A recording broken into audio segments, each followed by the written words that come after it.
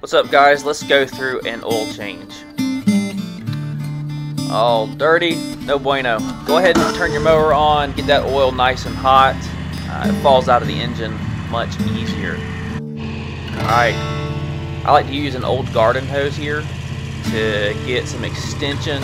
It just keeps everything nice and clean, keeps oil from spilling out. We're always going to double check our funnels and clean our funnels. I don't want to be pouring sand on your engine, of course, so make sure those funnels are completely clean. Very important. Alright, here's what we're going to do with this nut. Don't put it on your deck. Don't put it on the ground. Put it in your pocket or you'll lose it. Okay? Put it right in your pocket. And then go ahead and hook up that garden hose.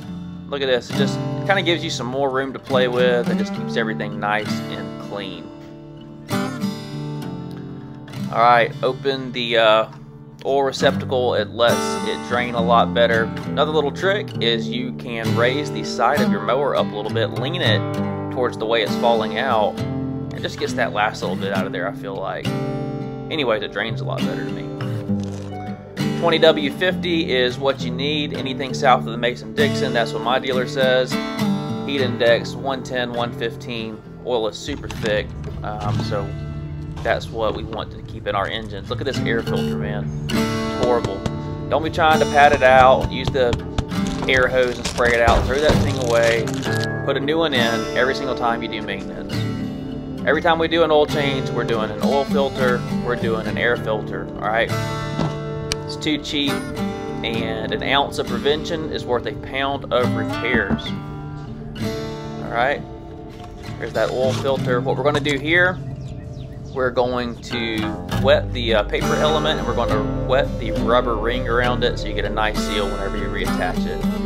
So again, we're not completely filling it up. We are just wetting those elements inside the oil filter before we reattach it. Get in there nice and snug. We're going to double check that our funnel is clean. Can't stress that enough. Double, triple, quadruple check that your funnel is clean.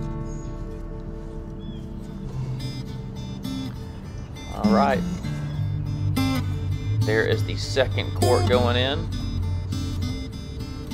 Nice and clean. Look at that. Guys, stay up to date on your maintenance.